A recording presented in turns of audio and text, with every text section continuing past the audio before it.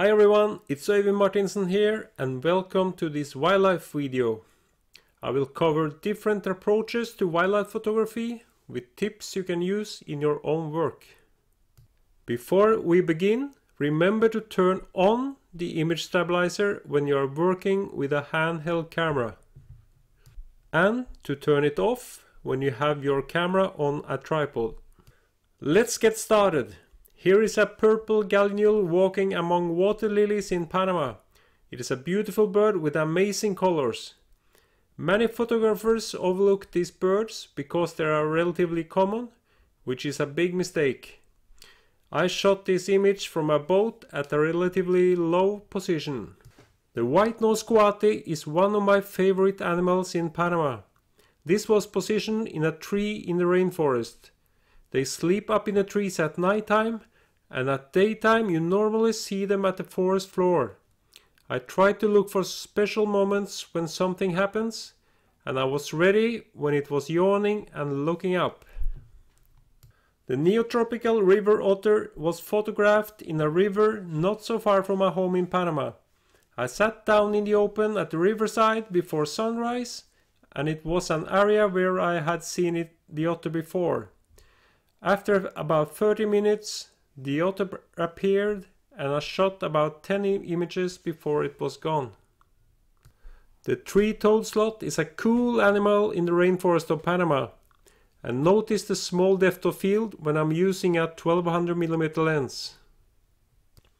The Azuero spider monkey was photographed inside Cerro Olla National Park in Panama. It is an endangered species. I saw them after a 2 hours walk, and all of a sudden there were many of them moving fast above me in the forest. I had to handheld my 600mm lens because they were shifting positions every second. I turned on the image stabilizer on my camera to get sharper images with the handheld camera. On the mainland in Panama, we very rarely see the white-throated capuchin on the ground. But here in Coiba Island National Park, they are more often on the ground. And the reason is because there are no predators like wildcats out on the island. In this situation, I was working in aperture priority on my camera. In that mode, I decide the ISO and aperture, and the camera select the shutter speed. I was on evaluation light metering, and I knew if I took the shot with normal exposure, the monkey would be overexposed. The reason is because the monkey was in the sun and the background was in dark shade with dark volcanic rock. A quick solution then was to do an underexposure at -2 exposure, then everything fell in place. And here are some other monkeys, also at Coiba Island National Park, and they are on the ground feeding on a green iguana they caught. However, on the mainland we normally see the monkeys up in the trees, and this one is feeding on some wildflowers in a tree in Sobrania National Park. The color of the flowers is also painted in the monkey's face. In the rainforest of Sobrania National Park, I saw a group of howler monkeys moving through the dense forest. I handheld my heavy 600mm lens and nailed this male howler monkey in a nice position. On another trip, I encountered this cute young howler monkey climbing around in the forest. The other family members were not far away, and I handheld my 600mm lens, which is a good solution when things are happening fast and I have to change positions quickly. On a 3-week canoe trip that started in the Yukon Territory in Canada and ended up at Fort Yukon in Alaska, I encountered this moose. It crossed the river right ahead of the canoe, and I shot a few frames as it passed. An amazing and powerful meeting. Sometimes I use a blind to get closer to wildlife. This is how the view looks from inside the tent. And this is a pop-up tent, and my wife Sisa Goron is inside it. The pop-up tent is easy and quick to set up, and you can also pack it quickly. The next two images were taken from inside this tent on this trip. I photographed the reflection of a great egret and I turned the image 180 degrees in Adobe Lightroom to create an abstract image. This great egret walked along the lakeshore and I followed it over a 1.6 seconds exposure. It became an interesting abstraction. I had the camera on the tripod, but I loosened the ball head so I could freely move the camera as it walked along. Let's take a look at some birds in flight. I took this image from my kayak in the Lake Vansjø, Norway. I panned the mute swan as it flew over the water surface. In the image it appears as it is two birds, but there is only one. That was an extra bonus in this image. Birds are soul protectors in the spiritual world, and my idea was to capture this soul flight in a dreamy image. This was my artistic interpretation of the swan. The cave painters who painted their artworks inside caves for 20 to 30,000 years ago did not paint the wildlife as they saw them, but they interpreted them in their own artistic way. This pair of red lord parrots flew over the rainforest in the Darien province in Panama one early morning. I panned them and shot a few frames as they passed by at high speed. Autofocus is very helpful in this kind of images, and they are in an almost synchronized flight. At nightfall, this flock of blue and gold macaws passed through the rainforest in the Darien National Park in Panama. I handheld the camera and panned them and this image became an abstraction of their fast flight. And I photographed this gannet in flight on the Atlantic west coast of Norway.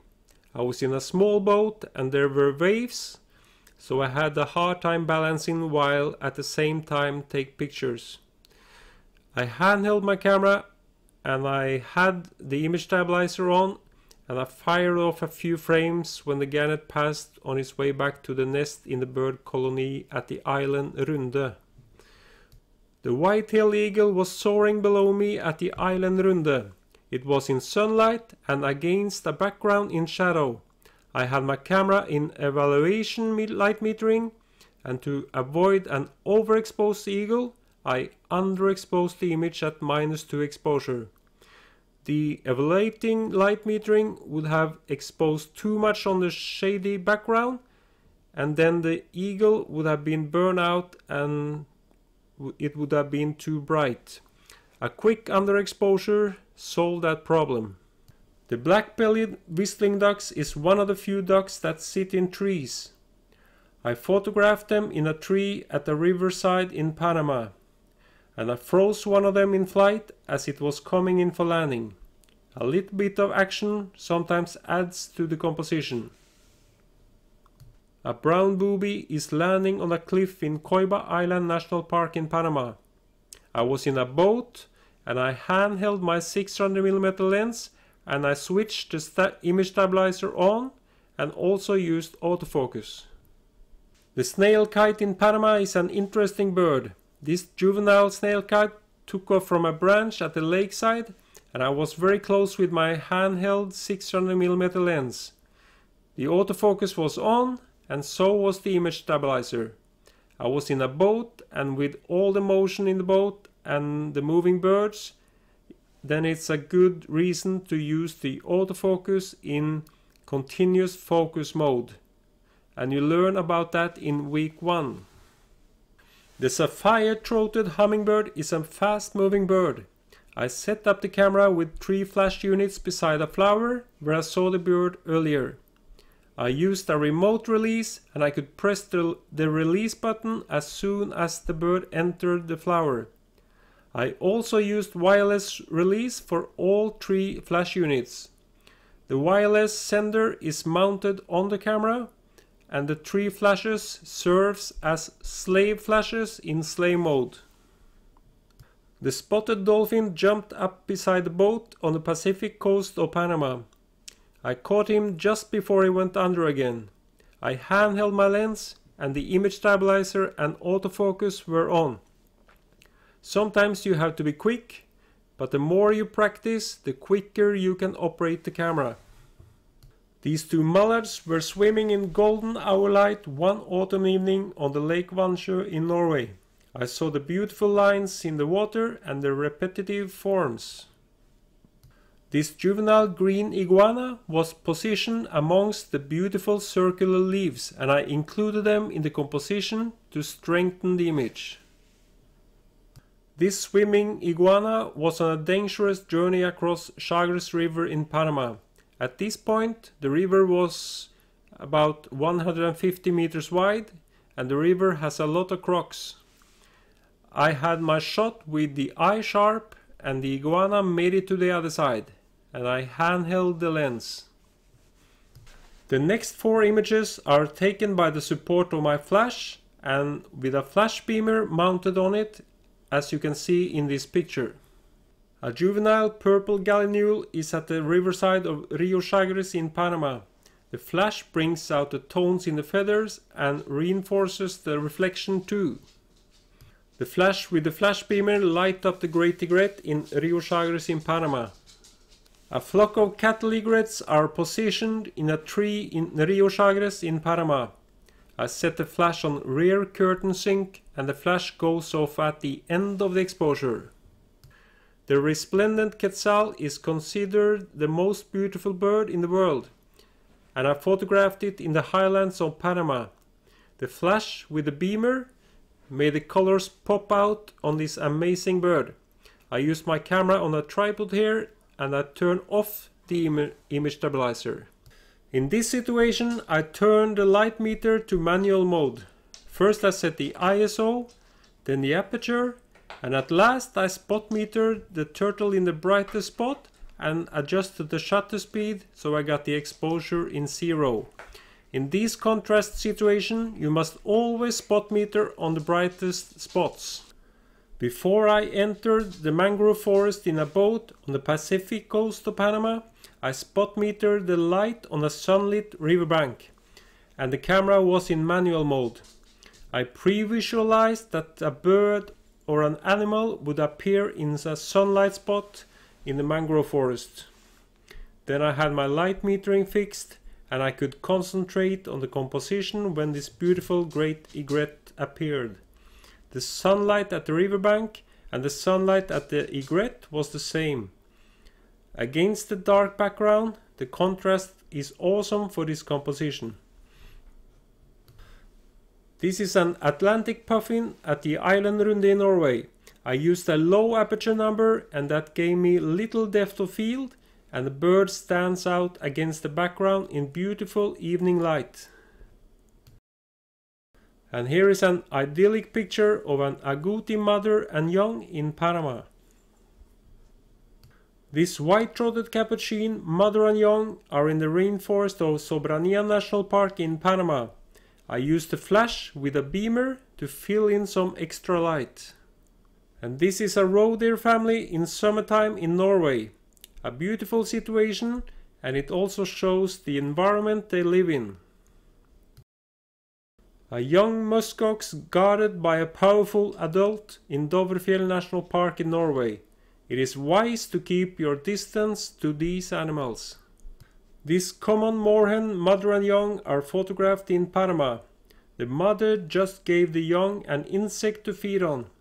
This is a small and cute situation in the everyday life of these birds. This is a huge American crocodile in Panama. I like the curvy position and that it is showing the teeth before entering the water. And here is an American crocodile underwater, and notice the small fish that surrounds it. I was photographing the great egret here in Panama when all of a sudden a caiman came out of the water with a fish in its jaws. Chance favors the prepared mind.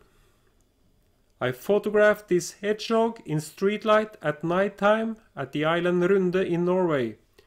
I turned the ISO up to 25,600 and that enabled me to have fast enough shutter speed to handhold the camera.